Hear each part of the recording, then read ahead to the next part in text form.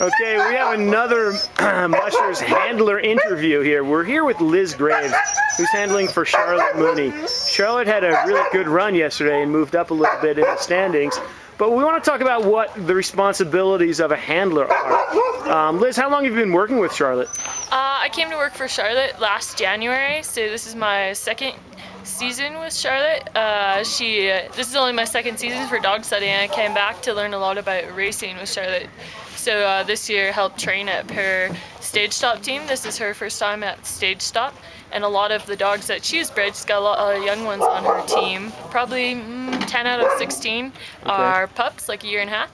And so I came back to help with that. So you're not only handling for this race, you're kind of a kennel handler also, and train dogs with Charlotte. Yes, which is more of a rarity. Some kennels, you know, you just scoop poop and feed dogs pretty much. Charlotte is pretty fair in the fact that part of the reason I came out is I also wanted to have experience in the race arena, and so Charlotte let me drive her B team. Oh, well, that's great. What races have you done that at? Well, it's more for training for the longer runs.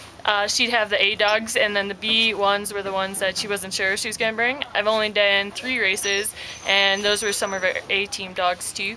The West Yellowstone and Ashton in Idaho. Yeah. So when Charlotte comes back today in a couple of hours, what are your responsibilities as a handler? Give me a little rundown of what you're going to be doing with the dogs. Okay. From the moment Charlotte comes back in, Charlotte pretty much takes a break for a moment after petting her dogs and then letting them know that they do a good job. And John Barron is the other one helping out Charlotte. He was her mentor.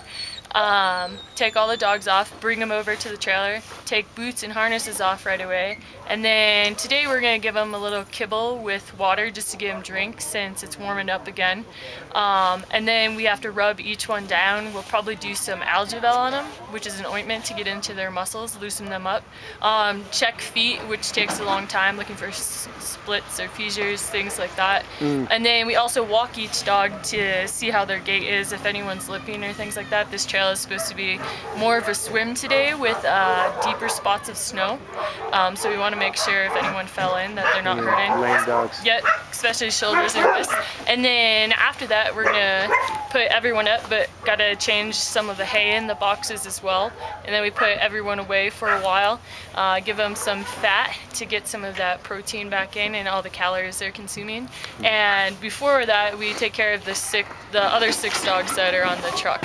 And that's kind of what we're doing right now. Right. So that's just a brief synopsis. And this is my question to all the handlers. Which position is more fun, handling or driving? Is this that trick question? This is the trick question. You know, I don't think... It's not a trick question. Yeah, I don't think you can separate the two. I think the musher is also a handler as well.